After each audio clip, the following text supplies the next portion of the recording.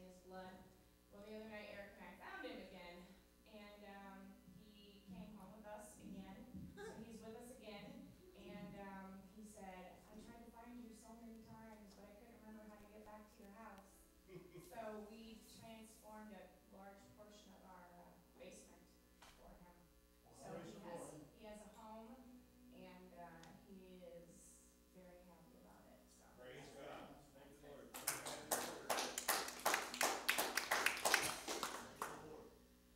We also will be transforming a large part of our basement as our son goes off to college. According to Mike, we'll be having adults only party. Just thinking of all of our kids going off to college, out from underneath our mother hen wings, and all the kids getting ready to go back to school. Just thinking about them tonight. Yes, amen. And I think we should pray for the safety of everyone attending the Iowa State Fair. For the, we actually witnessed someone being stabbed last year, so I pray for the safety of all of those in attendance. I pray for the testosterone levels of the young men who drink too much to not be overwhelming, and especially for our public safety professionals that are trying to make the state fair a safe place. Yes, amen. Yeah, James. Got a couple of prayer requests. I still have tooth pain in Orlando, still got neuropathy, and I'm hoping to feel better. And they misplaced my luggage. We're hoping to find. They know where it is. I just hope my luggage gets back. I don't know why that happened, but it happened. And I called them and said they found it. And my drumsticks and all my other clothes. I hope to find it in a couple days, but it said they have it. So, otherwise it's I'm kind of concerned with that. You understand why? But anyway, hopefully it'll be found. Yep. Amen. Amen.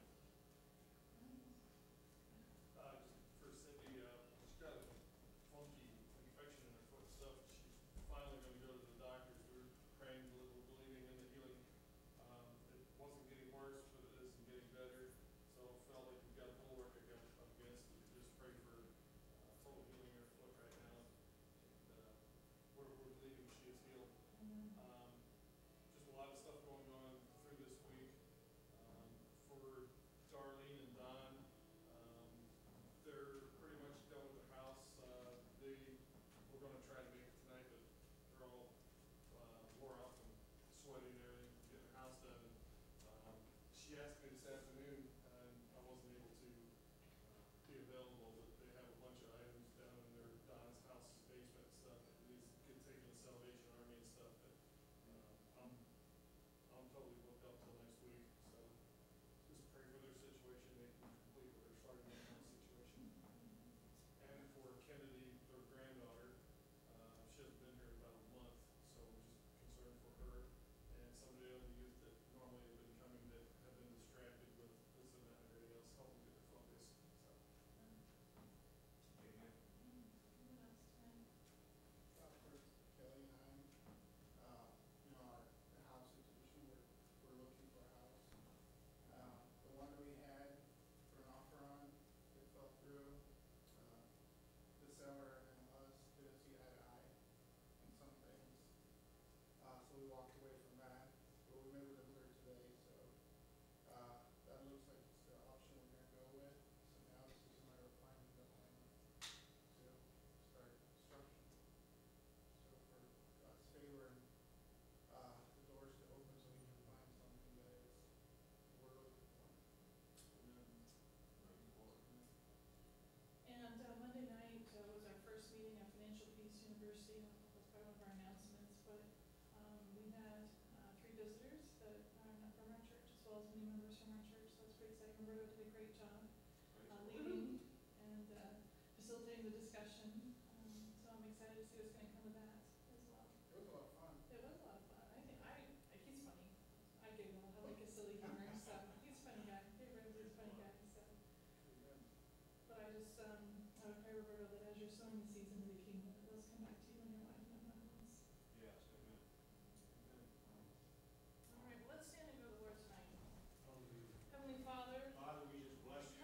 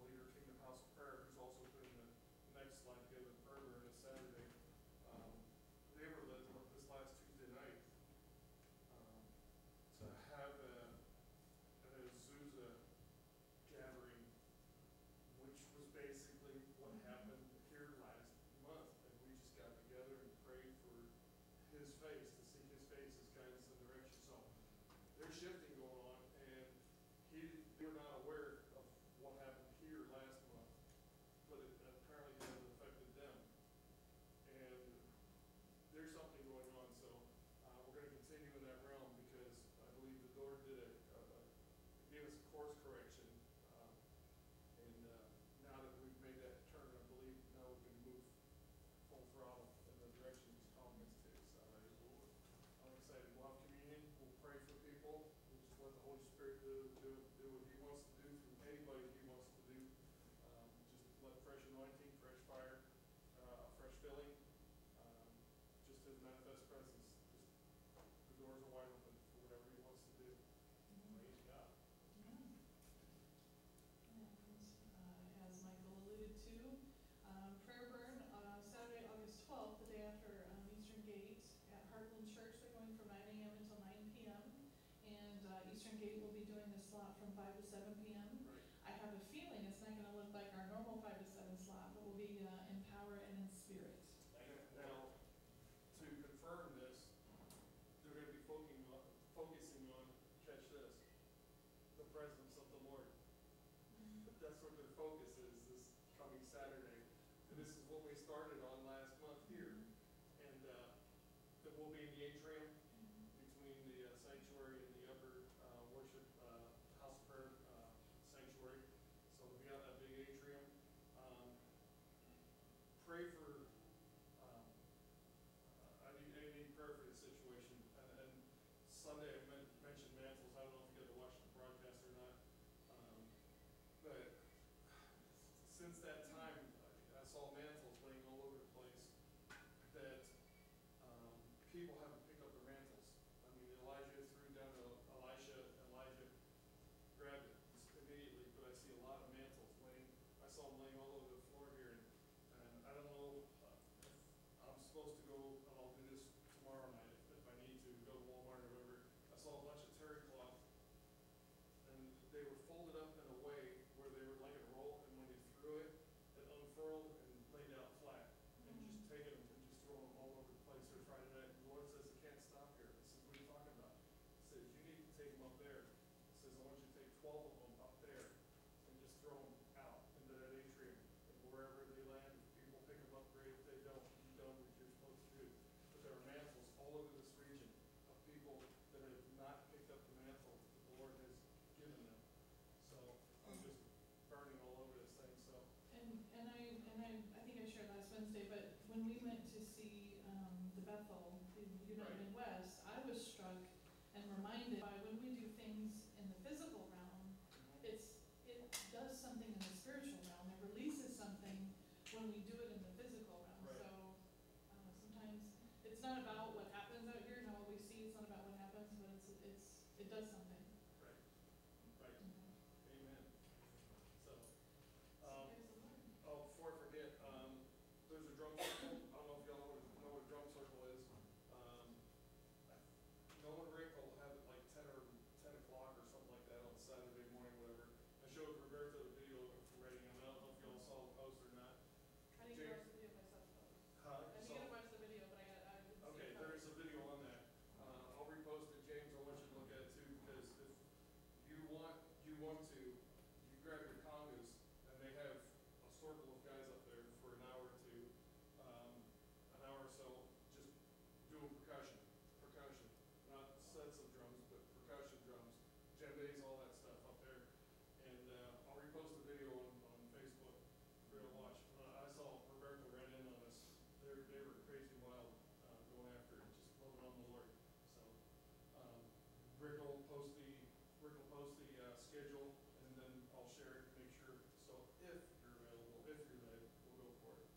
And I may bring up my work drum that I have at home that I haven't used in quite some time. This is one that you remember it. I do. Thunder in the Heartland. You bet. It's on. It works. It's on. So the Lord just said that when Warfare. basically the walls of Jericho are going to be destroyed with the drums. There you go. There you go. So whatever Jericho, whatever the treasures, whatever the promises that were in Jericho, they're going to be loosed when those walls come tumbling down by nothing but people just worshiping with their drums. Amen. Come on now. Hallelujah. That's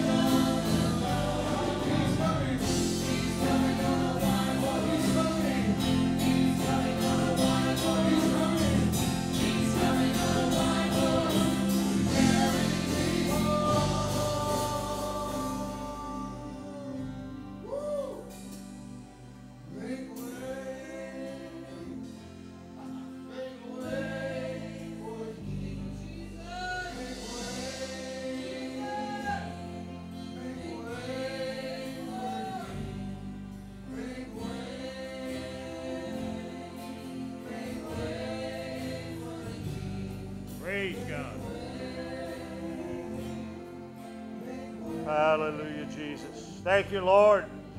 Lord, we love you tonight. We bless your name. Thank you, Jesus. We just ask you to have your way tonight, Lord. Minister as only you can by the power of your Spirit. Help us, Lord, to be sensitive to you in every area, not only in this service, but in our lives. And Lord, we just give you all the thanks and the praise for every good that can come from what you do in and through us. And for that, Lord, we are grateful and give you all praise and thanks. Everybody said in Jesus' name, amen, amen. God bless you. You may be seated. Thank you, Suzanne, and the worship team. Appreciate that, Mike. All of you. Thank the Lord. It's been great having Don and Darlene back again for a good portion of the summer. That was nice, although we really didn't get to spend a whole lot of time together. The bigger the families get and the more all that stuff takes up time and space, and they've been busy dealing with real estate and all that kind of stuff as well. But both of you guys, you know how much we appreciate you, and we're grateful that you were able to be back here and we got to spend a little bit of time with you. And amen. God bless you on your return trip to the, well, let's make it a surprise. What do you say? Praise the Lord. Amen. No, they'll be going back to Arizona before too long. But we appreciate him being here in Iowa, and Darlene being one of the original members of the church when we were clear on the south side in a trailer park. And so it's great to have her and Don with us again. Praise the Lord. Appreciate her sharing with us Sunday and different times over the last month or two. And it's all good in Jesus. Praise the Lord. So, hallelujah. Have a safe trip back, and everything will be good. Praise the Lord. One of these cold winters, we'll come down and see you. Praise God. Praise God. All right. Thank the Lord. Amen. Appreciate all of you that are here tonight. Thank you for being here. And we'll get right into the Word of God because it is Wednesday night, and some people have to go back to another job tomorrow. Praise the Lord. Personally, I just got to go to West Des Moines and deal with some other junk. But it's all good in Jesus. Praise the Lord.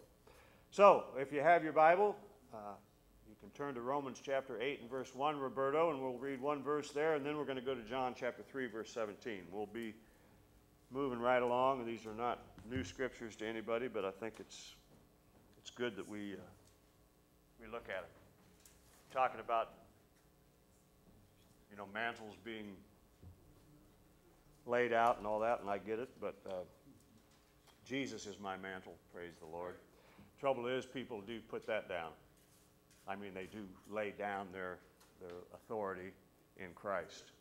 So we know that under the new covenant, there's but one mantle, one anointing, and that's Jesus, praise the Lord. He is the anointed, and it's his anointing that we all carry because we have Christ in us, the hope of glory. But we can be ignorant of that or just be indifferent and not operate in the power and the anointing of the Holy Spirit, and that's really what we're motivated to do.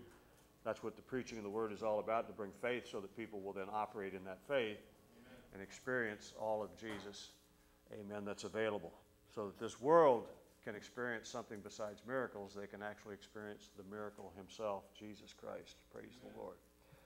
Sometimes the reason that happens is that people believe the lie of the devil and sometimes even their own thoughts. And the enemy says that, or the scripture says that the devil is the accuser of the brethren. And so he loves to run around and whisper ugly stuff about you in your ear. And if you listen for very long, you'll begin to question, because we know ourselves pretty well and we know that we're in the natural imperfect. And because of that, we have a sense of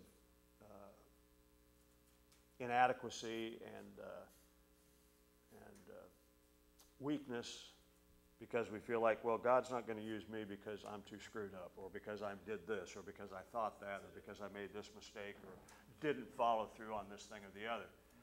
Amen? So guilt, shame, condemnation will keep you from operating in the anointing and the power of God Almighty. Amen? Amen. He didn't. Blessed is the man to whom God will not impute sin. We're looking at blessed people right here. Praise the Lord. We're all blessed. Hallelujah. Because God does not impute sin to us as believers. And that means we are sinless. And because we are sinless, nothing is impossible with us. We have the same anointing, the same power, the same Father, amen, as Jesus. Hallelujah. And God loves us just the same as he does Jesus. Praise the Lord. So nothing is impossible if we can believe. Amen. All right? So Romans 8:1 says, there is therefore now no condemnation to them which are in Christ Jesus, who walk not after the flesh, but after the Spirit. I mentioned Sunday we were talking about this. The flesh is not just, skin cells and derma and so forth, but the flesh is the sense realm. Yes. Our flesh is our hearing, our seeing, our speaking, our touching, our feeling. That's the flesh. Flesh operates strictly by sense because that's the way this world operates. And our flesh is nothing but a body that gives us a legal right to operate in this world as spirits because we are spirit beings. Problem is when we forget that we are spirits, we have a tendency to digress or go back to the flesh, to where we only believe what we see, what we touch, what we smell, what we taste. So we only believe what the doctor says, we only believe what the lawyer says, we only believe what the neighbor says or somebody else says instead of what God says. Because the Word of God is quick and it's powerful. It's alive. It's the Spirit, amen, of God. It's Spirit and it's truth. Hallelujah. And if you look at it that way and operate from that premise, then you have authority and you have power. Right. If you go back to the flesh, immediately the enemy now has access to you. Because how does the enemy attack? Through the flesh, through the sense realm, through what you can see, what you can hear. So you see, this isn't going to work out. This isn't happening. House fell through. Deal didn't work. Hey, God's got something far better. Amen. You just haven't seen it yet. Praise the Lord. But he saw it, amen, before the foundation of the world. He had everything for you, Roberto and Kelly, before you ever got put on this planet. That's right. He's invisible, he is eternal, and he's outside of time. Right. But he gave you everything in Christ when you were born again. Glory. Everything you'll ever need, Come on. he already gave you. We're not trying to get God to do something. We just have to learn to receive what he's already done. All the things that you'll ever need in this life, he's already provided. Glory. Houses, cars, relationships, finances, health, healing, deliverance. It's all been taken care of. Glory. Amen. It's just a question of us being able to see into that invisible realm. We're talking about heaven, and heaven is not far away. There are different levels of heaven. We know that Paul went to the third heaven, which we could call the abode of God, but the truth is, everything outside of this realm is heaven. The atmosphere is heaven. Heaven is just someplace we can't see. Praise the Lord. So if we operate in the power of the anointing, we can move from earth to heaven. We can move from this dimension to the dimension of heaven, the heavenly or the supernatural or the invisible realm. Amen, which is all that it is. And we can receive what's there, what's already ours, in Jesus' name, and it can manifest. It can become a reality. Look, we were dead spirits. We were unborn again. We were not alive as far as God was concerned until we were born again, and immediately we reached into the eternal, into the invisible, and received Christ. Praise the Lord. And we're alive in Christ forevermore. Amen. All right, John chapter 3, verse 17. So there is therefore now no condemnation for those who are in Christ Jesus. Why? Because God does not impute sin to us. We are born again. Hallelujah. For God sent not his Son into the world to condemn the world, but that the world through him might be saved. Hallelujah. So if God didn't send Christ to condemn us in the first place when we were still sinners, amen, he certainly doesn't have an attitude of condemnation toward us now that we are blood-bought children of God. It just doesn't make sense, and yet religion has perpetuated this falsehood, amen, by trying to get people to, get saved and then get saved again and again and again and keep repenting of everything that you do and don't do and think and so forth, so that people are always in this state of kind of limbo, you know, between being everything that God wants you to be and what you used to be when you were just a rank sinner. That's not true. Once we were born again, we have been translated into the kingdom of his dear Son. That other stuff has gone away. Old things have passed away. Behold, all things are new. Hallelujah. We are the righteousness of God in Christ. Praise the Lord. We are the children of God, heirs and joint heirs with Jesus. Amen. We have all things, amen, whatsoever God has promised. They are ours, amen, if we will just receive it. Let's drop on down to verse 18 here, Roberto, John 3:18. He that believeth on him is not condemned, but he that believeth not is condemned already, because he hath not believed in the name of the only begotten Son of God. So, on the one hand, he says he did not come into the world to condemn the world, amen, but he wants to save the world. But then he says, those that don't believe on him, he that believeth on him is not condemned, but if you don't believe in him, they're condemned already. So, is Jesus contradicting himself in the scripture? No way. Because the context here is this. Jesus is speaking to Nicodemus. Amen. If we backed up and went back to the first part of the scripture, he's speaking to Nicodemus, a religious Jew. Amen. He's even a part of the Sanhedrin. Amen. And he's speaking to him, this ruler of the Jews, and a teacher of the law of Moses. And he's telling him to believe on his name, believe on Jesus, amen, so that he won't perish, but so that he'll have everlasting life, right? Now, here's the thing, to believe not, right? That's what he says, those that believe not. To believe not is to choose instead to stay under the law of Moses, which would guarantee condemnation. Because nobody can keep the law outside of Christ. Amen. So that's the context in which he's speaking here. So look at 2 Corinthians chapter 3 now, and verses 6 through 11. 2 Corinthians 3, verse 6 through 11. Because I guarantee you, no matter how long the Lord tarries, and however long we are here living for Jesus, and trying to fulfill the call of God on our life, healing, deliverance, prosperity, all the things that he wants for us and for us to then pass on to others, the devil is going to, for sure, always be around to whisper in your ear that you are the least, that you have no right to think that God's ever going to use you or that God's going to bless you supernaturally because you're too much of a derelict. You know, you're just too screwed up. And he'll do that because we do stuff that is screwed up. Praise the Lord. But it's not accounted to us. His righteousness has been accounted to us. Our dysfunction was accounted to him. He paid for all of that so that we can walk in newness of life as though we were absolutely holy, righteous, and perfect, because in the mind of God, we are. Hallelujah. It's just we that have the problem. Amen. So who also hath made us able ministers of the New Testament, not of the letter, but of the Spirit. For the letter killeth, but the Spirit giveth life.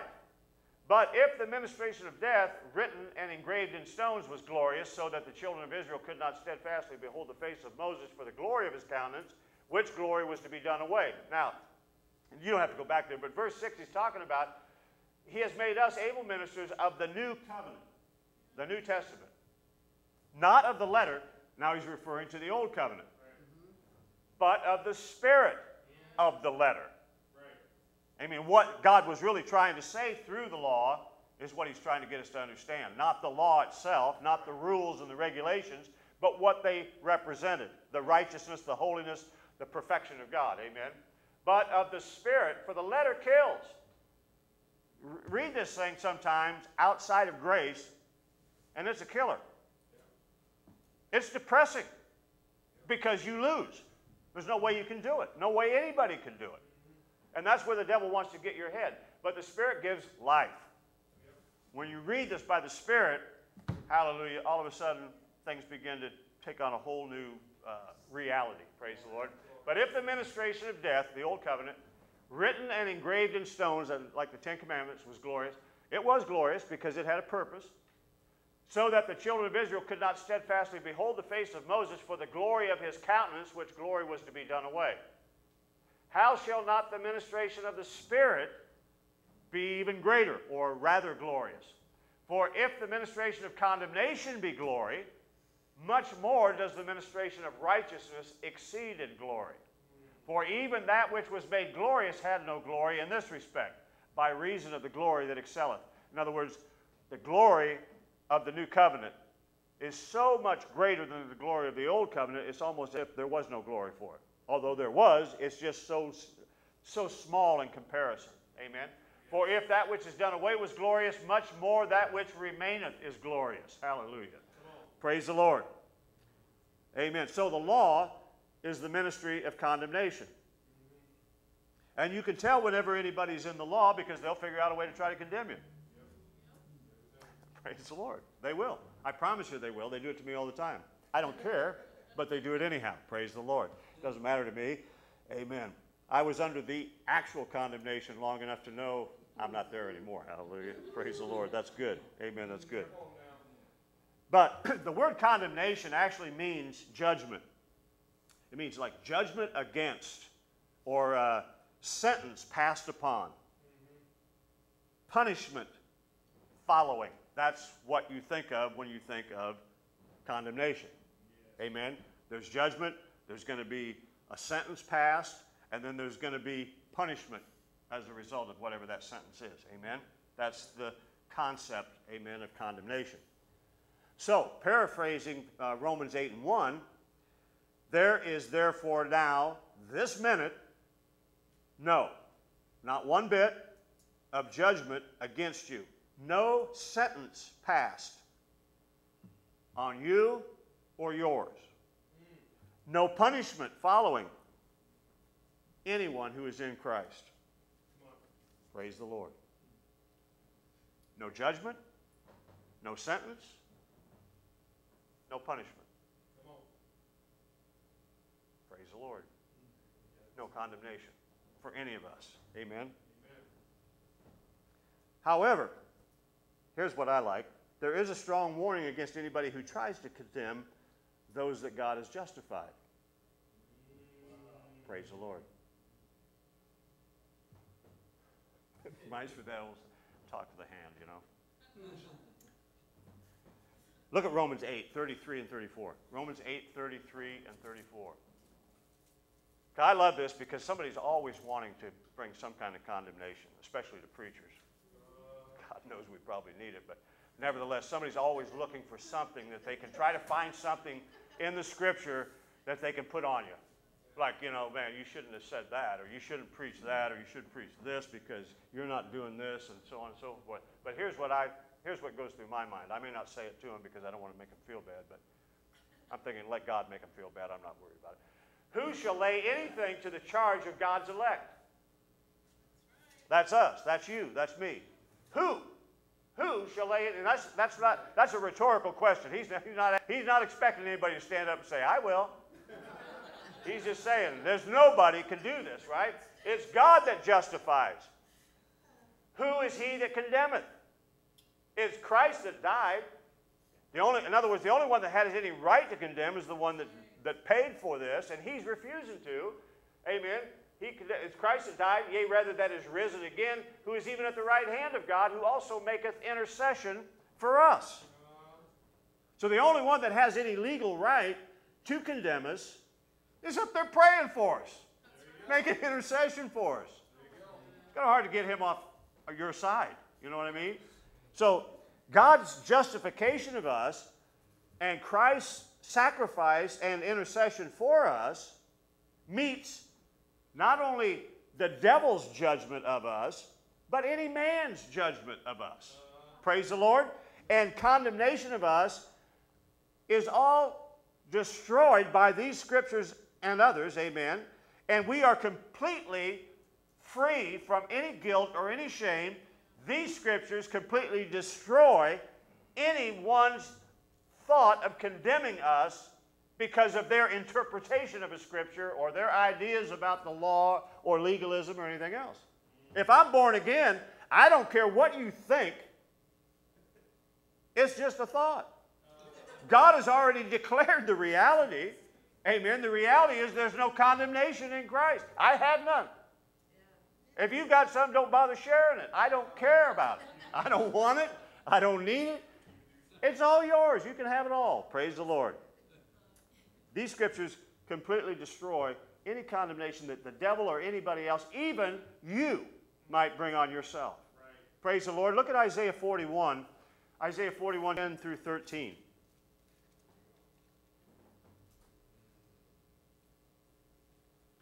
See, I love this because you don't have to get mad at anybody just because they want to condemn you, just because they want to pull out a scripture here or there and say, "Yeah, well, you know." You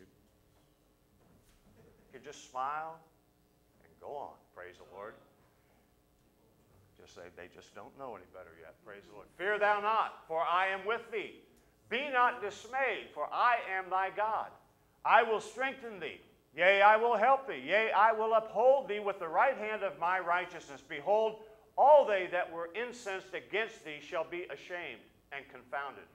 They shall be as nothing, and they that strive with thee shall perish. Thou shalt seek them, and shall not find them, even them that contended with thee.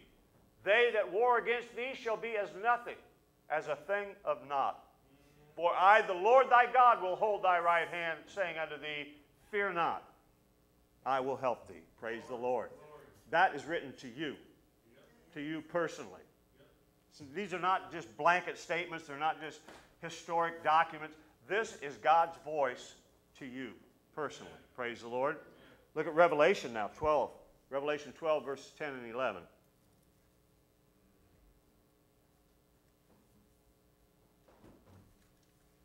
I heard a loud voice saying in heaven, Now is come salvation and strength and the kingdom of our God and the power of his Christ. For the accuser of the brethren is cast down, which accused them before our God day and night. And they overcame him by the blood of the Lamb and the word of their testimony. And they loved not their lives unto death. Praise the Lord. Now here's the point.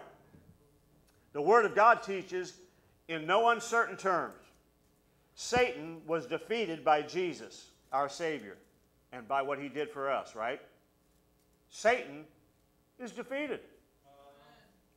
He's just running around blowing his mouth with nothing to back it up. He's writing checks with his mouth that his butt cannot cash. Praise the Lord. That's a fact. He's all bluff. He's all get you into the sense realm where he can mess with your thinking and scare you and get you all paranoid. Amen.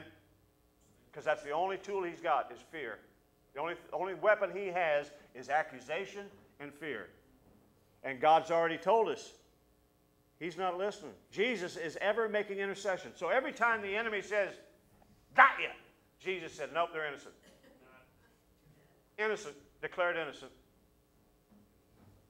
Praise the Lord. Hebrews chapter 2, 14 and 15. Hebrews 2, verses 14 and 15. This is the truth that sets you free.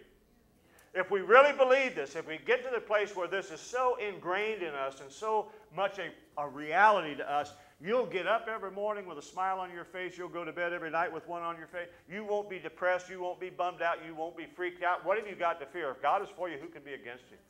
If God is on our side, and every time the enemy comes and tries to put something against us, or some other human comes and tries to put something against us, or our own mind does, God says they're innocent. They're perfect. They're pure. They're spotless. They're just like me. Amen. Praise the Lord. For as much then as the children are partakers of flesh and blood, he also himself likewise took part of the same, that through death he might destroy them that had the power of death, that is the devil, and deliver them who through fear of death were all their lifetime subject to bondage. Praise the Lord. 1 John chapter 3 and verse 8. 1 John 3 and 8.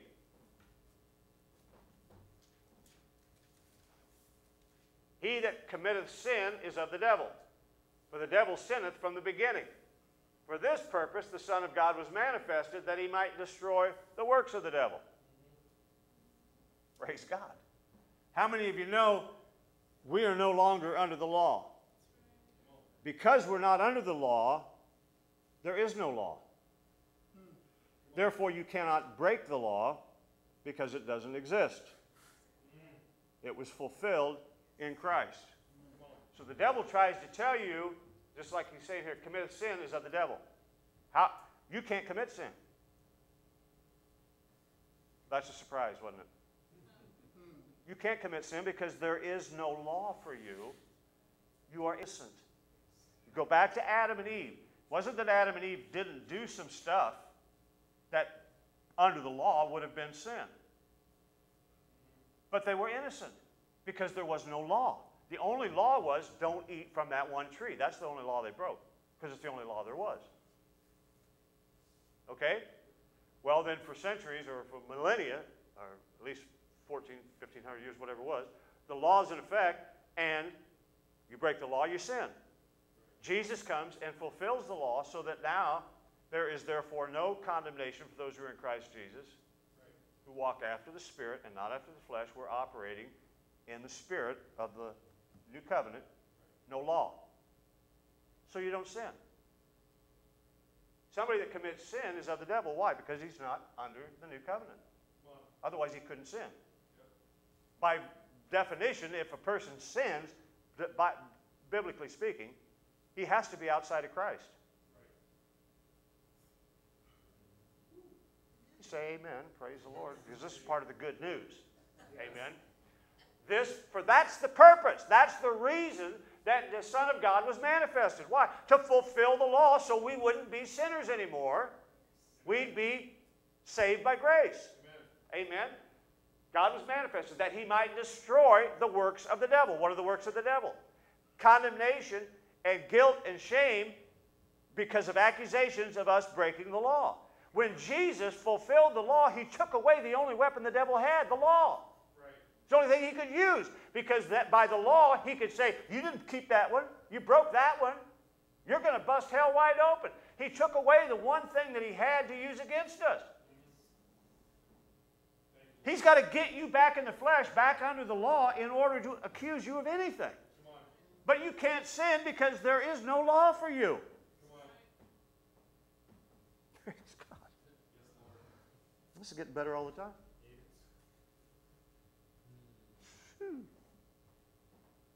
All right, look at this. James chapter 4 and verse 2, I think. James 4 and 2.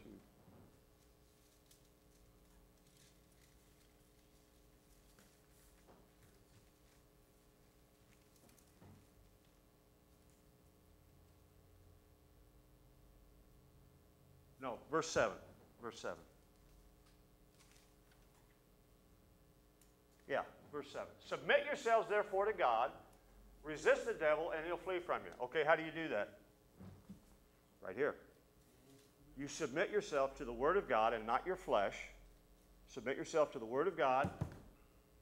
That's how you resist the devil, and he'll leave. Once he knows he can't get you in the flesh, he's got no way of defeating you, so he'll go away. I'm not saying he won't ever come back. I'm just saying he'll leave you at least for a season. Because the only power he's got over you is to get you into fear and condemnation. If you stand on the Word of God, he has no weapon to use against you. So today, all we have to do is submit to God, or literally submit to his word of righteousness. You are the righteousness of God in Christ. Submit to the word of righteousness, which is the gospel, basically. Amen. And the devil has no tool against you. He has no weapon. Amen. Resist Satan's influence with the word, and he will flee from you. Praise the Lord. In 1 Peter, in fact, let's go there. 1 Peter 5 and 8. 1 Peter 5, 8 through 10. Now this is interesting too, because it just gives you a little more context. Sometimes we read the Bible, we just have a tendency to kind of just read through it and hope it makes sense according to something else. But watch this. Now be sober, be vigilant, because your adversary the devil, as a roaring lion, walks about seeking whom he may devour. Whom resist steadfast in the faith. Now watch it, because that's the key word to this whole, the context of these three verses here. And whom resist steadfast in the faith, knowing that the same afflictions are accomplished in your brethren that are in the world. But the God of all grace, who hath called us unto his eternal glory by Christ Jesus, after that we have after that ye have suffered a while, make you perfect, establish, strengthen, and settle you. That suffering is not, being crucified and stuff. We've talked about this a lot of different times, but that suffering is just living in this world. In this world, you'll have tribulation. Right. Be of good cheer. I've overcome the world. So you can do that through faith in the Word of God. But here he says, resist the devil, steadfast in the faith. And that's the key. Amen. So, resist Satan, steadfast in the faith. And whenever the phrase the faith is used in the Bible, he's referring to what Jesus did for us. Amen. That's the faith that we have to hold on to. Amen. What Jesus did for us. Amen. Being made sin for us, that we might be made the righteousness of God in him. That's the faith that he speaks of. And it's the context of every time that's used. Okay, so that's the faith. The faith is, I am the righteousness of God in Christ because Jesus took all my sins. He paid the price so that I could be righteous. That is the faith. All right, Satan's accusations just fall flat. Whenever we boldly declare, I am the righteousness of God by faith in Jesus Christ, in the blood of Jesus, he has no argument now. He's totally disarmed.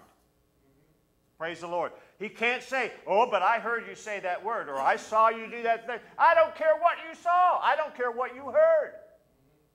I am the righteousness of God in Christ. Not because of what I haven't said, not because of what I haven't done, but because of what Jesus did. You cannot use my own behavior against me anymore. Sorry. I am the righteousness of God in Christ. There's no law to judge me by, but the law of righteousness. Or the law of sin and death. Praise the Lord, that Jesus fulfilled. Praise the Lord. All right.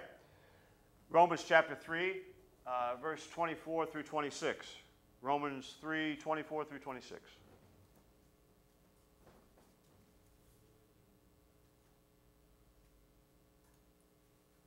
Being justified freely by the grace through the redemption that is in Christ Jesus, whom God hath set forth to be a propitiation through faith in his blood, to declare his righteousness for the remission of sins that are past through the forbearance of God. To declare, I say, at this time, his righteousness, that he might be just and the justifier of him which believeth in Jesus. Praise the Lord.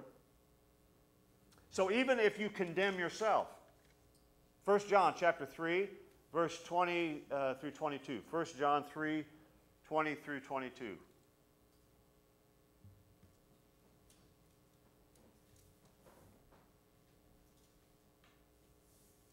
For if our heart condemn us, God is greater than our heart, and he knows all things.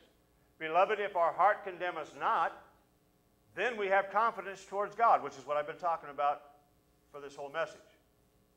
If your heart condemns you, you have a tendency to feel inadequate and unable to do the things that God has called you to do, and not empowered, and so on and so forth. But he says, even if your heart condemns you, God is greater than our heart. If your heart doesn't condemn you, you've got confidence towards God, that God will do everything and anything that he's ever said he would do, right? And whatsoever we ask, we receive of him because we keep his commandments. How do we keep his commandments? We focus on the faith of Jesus Christ, who kept all of the commandments. Amen? And do those things that are pleasing in his sight. What is pleasing in his sight? That we believe that he finished this work. That he did everything he said he was going to do. It is finished. Praise the Lord.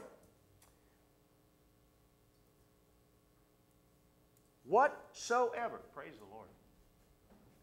If our hearts condemn us greater than our hearts knoweth, if the heart condemn us not, then we have confidence towards God, and whatsoever we ask, we receive of him. How many of you got some whatsoevers? Amen? You ought to have confidence that whatsoever you ask, he's going to do it. Praise the Lord. In fact, he wants to do exceeding abundantly above all that you can ask or think. There are some whatsoevers we haven't even dreamed up yet. But he wants to do anyhow. if we could have exceeding abundantly above all that you can ask or think. Yes. Anything you could imagine, He's got something greater planned. Come on. He's just asking us to step up to the next level of faith, Come on. to believe for even bigger and better things. Amen? Amen. See, without condemnation, we have confidence toward God. Thank you, Lord. For anything, whether it's financial, whether it's physical, whether it's spiritual, whether it's gifts, operating in the gifts, any of that stuff. It all comes to us because we have confidence in God. Why do we have confidence in God? Because we have no condemnation. Right. We feel perfectly accepted in the beloved. Thank you, Lord. God looks at me and says, that's my kid. I just want to spoil it rotten. And I'm all for that. Come on. I want to be God's brat. Hallelujah. You are. Thank you. Praise the Lord. Hallelujah. Amen. Amen. I got a witness. Praise the Lord. Oh, you can't help yourself. It's the same Spirit, right? Praise the Lord. Praise the Lord. Woo! I just felt that. Hallelujah. I have God's breath. 1 John 5, 14 and 15. 1 John 5, 14 and 15.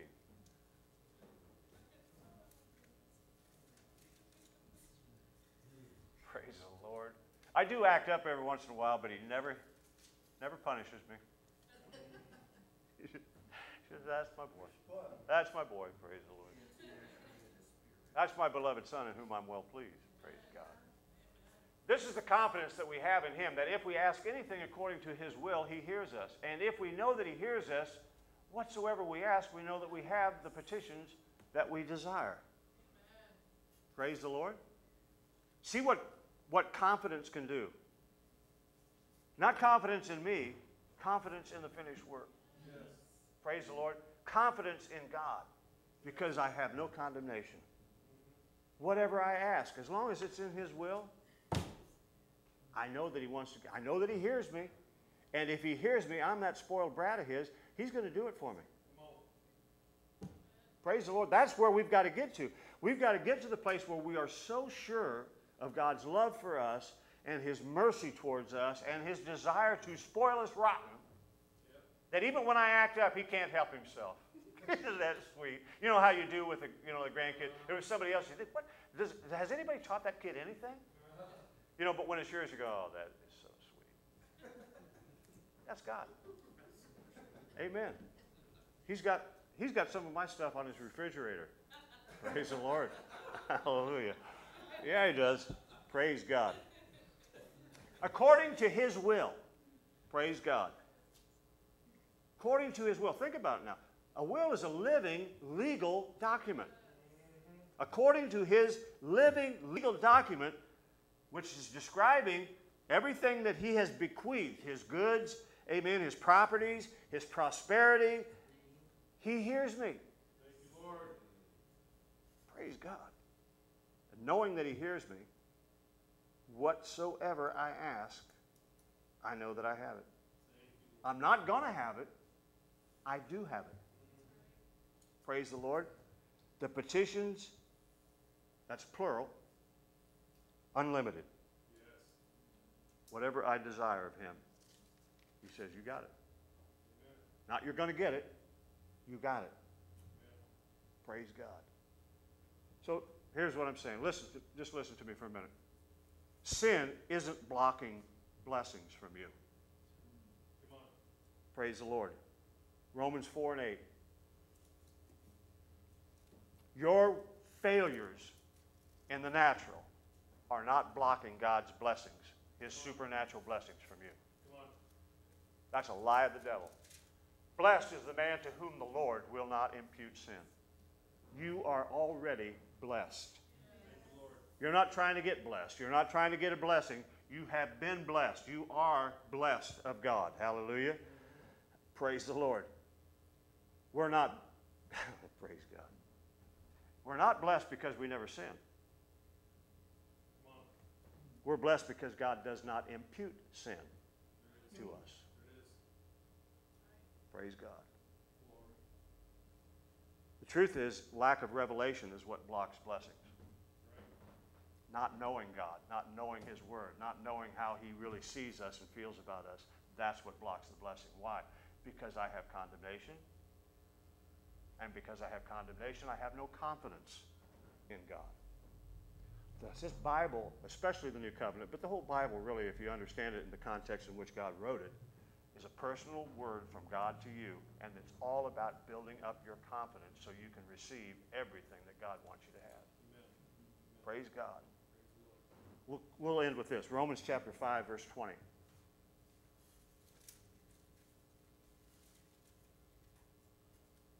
You know, it's like what you do. You know, I don't know about you guys, but kids, grandkids, whatever. If you've got one that's kind of a little imp, you know, I mean, just kind of, Yeah.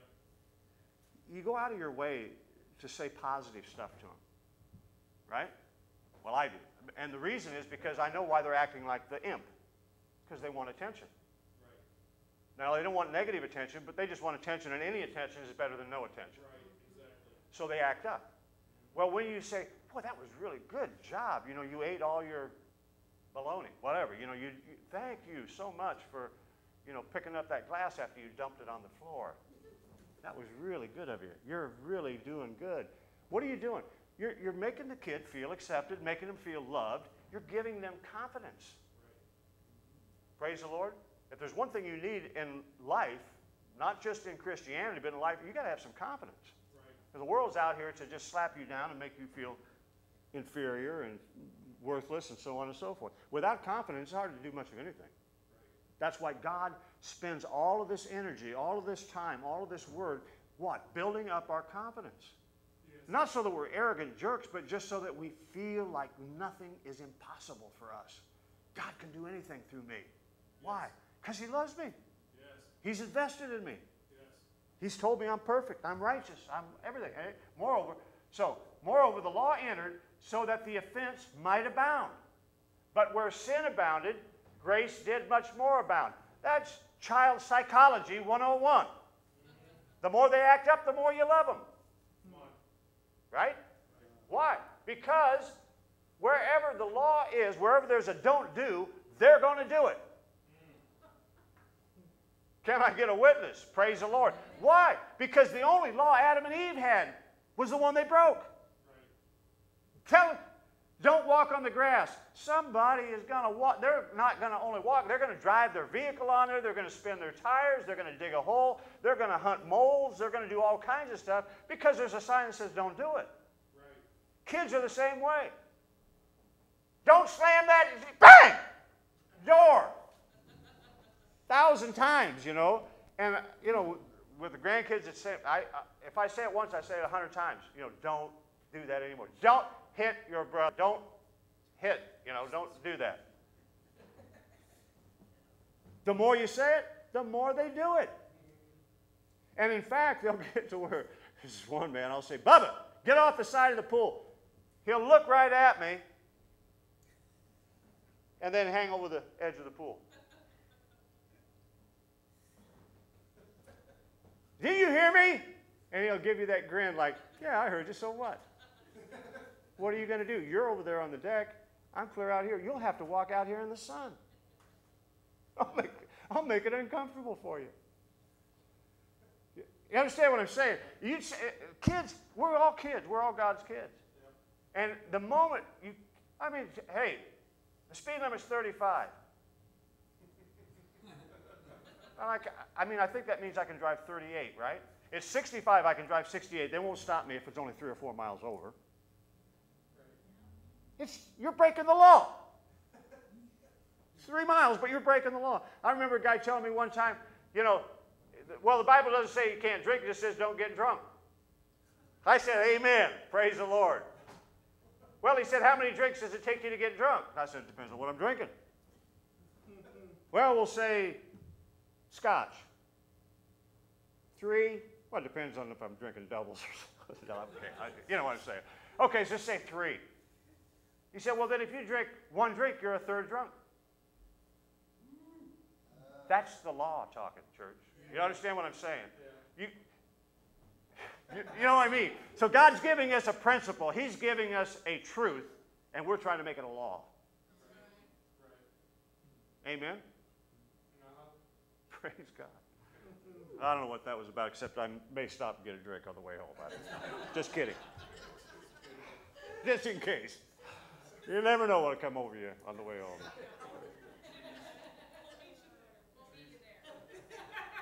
Thank you, Jesus. Praise God. See, I'm telling you, God's got a sense of humor, or this place would be burnt to the ground. Hallelujah. If we believed what some people say, I wouldn't finish the words and we'd just see a bright light and that'd be it. The law entered that the offense might abound, but where sin abounded, grace did much more abound. That's what I'm talking about. Praise the Lord. He that spared not his own son, but delivered him up for us all, how shall he not with him also freely give us all things? Amen. Praise the Lord. He gave us the most valuable possession he had, his life. And that life is everything. We're not just talking about sucking air and a heartbeat. We're talking about everything that life really is. And he gave that for us.